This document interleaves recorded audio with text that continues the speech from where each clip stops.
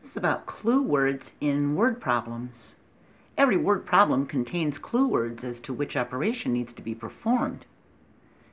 I've made a couple videos like this before, but I thought I'd do this again.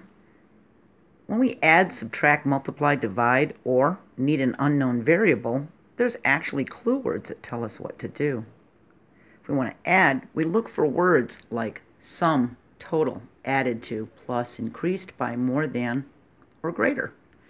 And for subtraction, we look for words like difference, minus, less, subtracted from, decreased by, less than, lesser, or fewer. If it wants multiplication, we're going to see words like product, times, multiplied by, of, squared, percent of, percentage of, fraction of, or by. And for division, we're going to see words like quotient, divided by, divided into, or ratio. And then we're going to come across word problems that actually need a variable.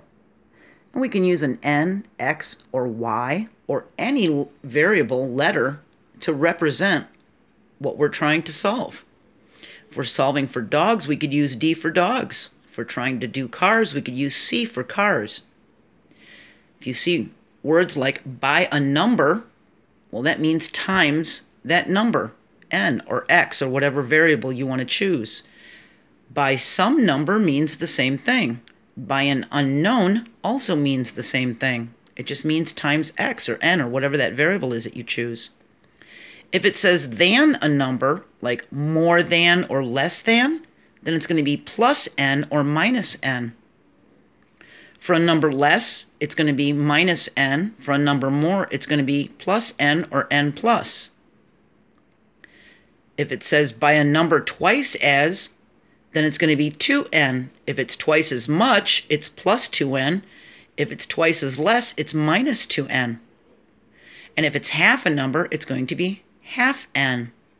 Now, I've made a lot of videos on word problems like I mentioned, and if you look in this description for a link to my algebra word problem playlist, there's lessons on writing or choosing equations and even solving for word problems.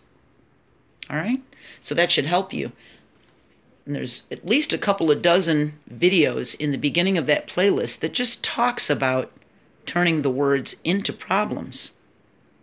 Even some really difficult algebra ones. All right? I'll see you next time. Bye.